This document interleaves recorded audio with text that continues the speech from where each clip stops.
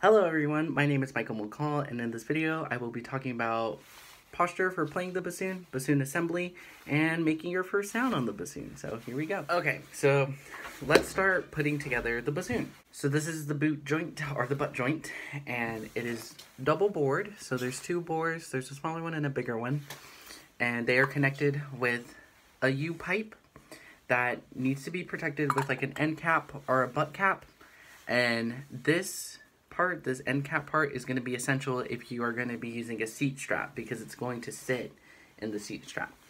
As you're assembling the bassoon, you will realize that there is this lower part right here. There's the bigger pancake key with two smaller keys below it and a key above it. This needs to be facing you with this key, this ring right here for the body harness if you choose to wear one as well. This is where you would connect that there when it's fully assembled. But this is going to be facing towards you. Next, you're going to take the smaller of the two joints, the two parallel joints. This is the tenor joint, or also known as the wing joint, because it has this little wing part right here. This part has a lot of key work on it. So you're going to place it into the smaller of the two bores, holding on to this kind of metal part, or the top portion of the boot. That's all you really need. And this part, I tend to hold it right here where I'm not pressing on any keys, because what you're going to do is you're going to put it into the smaller bore and twist and push until you can tell that it's fully in. And what you can do to make sure that it's aligned is you can make sure the tenor joint has just kind of this caved out curve in it, and you can make sure that this is concentric with the bigger bore hole, so meaning that the line of this curve is in line with the bore hole here. And there's also a keywork mechanism here that needs to be aligned as well. So this activates a portion of your whisper key. There we go, your whisper key. So you need to make sure that this is all aligned, and you can double check by pressing the bigger pancake key, and at the top of the tenor joint you will see that this key here is moving. Alright, so then from here you're going to take the long joint. So the long joint is the bigger of the two joints, it's also the thicker one, and you are going to put that next to the tenor joint like so, and essentially do the same thing where you are pushing and twisting the tenor joint into place. Now, or the long joint into place. Twisting and pulling the long joint into place. What you want to be careful of is that you aren't twisting too far, because you don't want all these thumb keys to get bent and get placed under each other. And you also have to be careful to not be grabbing any of the heavy key work in the center of the joint, or really messing too much with the key work up here. So you have to carefully grab towards the top. Once the long joint is connected to the boot joint, you're going to want to make sure that these thumb keys are all in line with each other. So you have to remember, you're using one thumb to touch all these keys. So if they're too far apart, that's going to be an issue for you. The easier way to check is, if applicable, your bassoon does come with a body lock to lock the long joint into the tenor joint. And you can't see it too well, but in this joint there's a small hole to which you can push this lever straight into that hole and lock it. You can see the top hole right there, the smaller one. That's where the body lock will lock into. Next, you're going to want to attach the bell. So a tip to attach the bell is, currently we've been kind of working with the boot sitting on our knee. Now when we attach this bell, we are going to put the bassoon on the floor. So you're going to want to hold it, and whatever you do when you put the whole bassoon on the floor, never just grab it by the long joint and hold it by that, because you can lose the entire bottom half of the bassoon. So make sure that you keep two hands on the bassoon at all times as you put it down to the ground.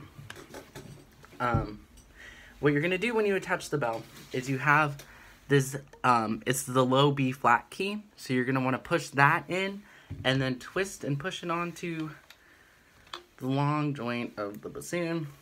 You get pretty familiar with this kind of careful twisting and pushing motion here. And all bassoons will have this kind of longer stem right here that will have a place for it to connect to the B-flat joint. Alright, you're almost done. So you have the main body of the bassoon put together. Now all you have to worry about is the vocal.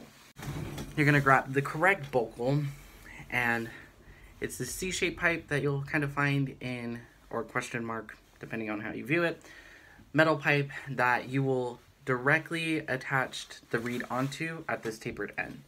The vocals come in 3 different sizes. There's a 1, 2, 3, or an A, B, C. The 1 is the smallest one. It's also the most standard, with 3 being the largest one. The only thing that you need to know about the vocal is that you're going to want to make sure that you have 2 at least, because they are very fragile.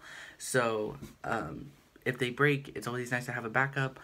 Professionals will have multiple vocals on them at all times, and it's not necessarily as a replacement, but because the vocal does play a good part in the intonation and the tone production of the bassoon, they like to have multiple ones. I and a lot of beginners only work on the first size vocal, which is the smallest and also the standard.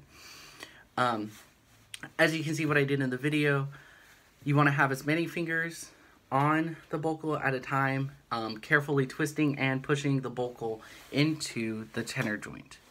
The vocal itself does have this whisper key hole on it, so it tends to stick out like this. It never is flush with the vocal, but that you want to align with the whisper key pad, which is this pad that always sticks out of the tenor joint. Okay, to get started to play the bassoon, you're going to want to take your seat strap. At least that's what I'll be using today. I do not have a harness. But your seat strap essentially is a leather cup connected to a leather belt that usually has a bigger leather piece. Sometimes it's just like the leather strap.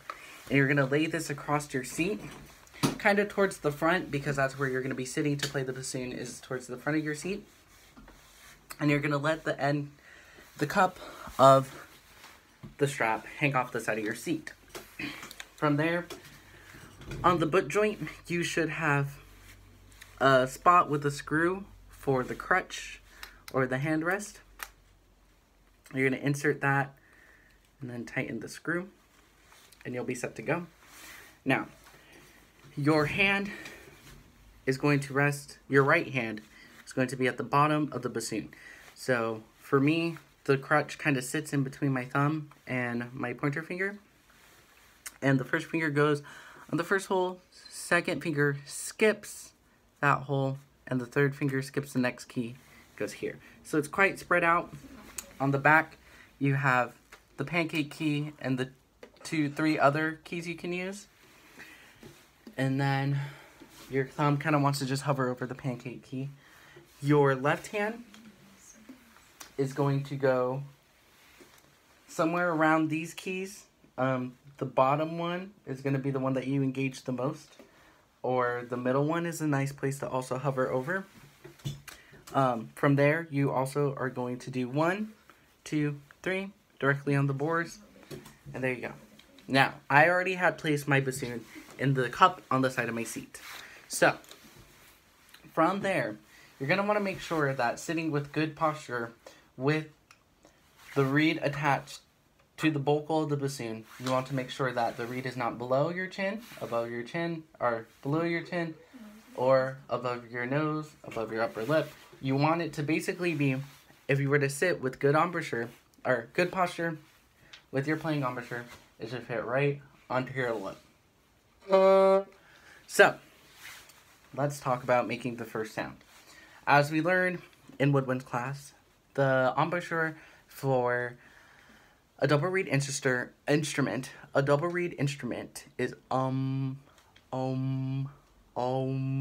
So you're making an sound. The teeth are separated. The back of the oral cavity is open. Your teeth are protected by both your bottom and your top lip. So we're used to protecting it only with the bottom lip, but now we are also engaging the top lip. You're going to then place the reed in your mouth about 50 to 70% into your mouth. And what I mean is 50 to 70% of the shaved part.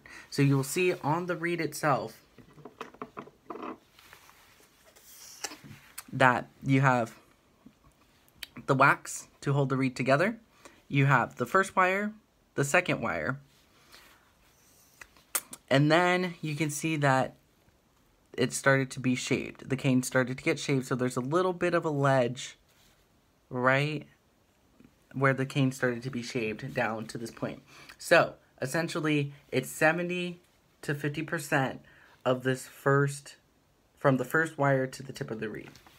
So all of that is going to go into your mouth with a ratio of 1 to 1. So that means that your teeth are going to be aligned together. And it's just sitting there. From here, you want to just slowly blow into the bassoon. For me, I can tell now that my reed needs to be twisted a little bit more to the right because my head's leaning like this. Because although the bassoon will sit pointed to your left, you still want to make sure you're sitting up straight with proper posture. And there we go.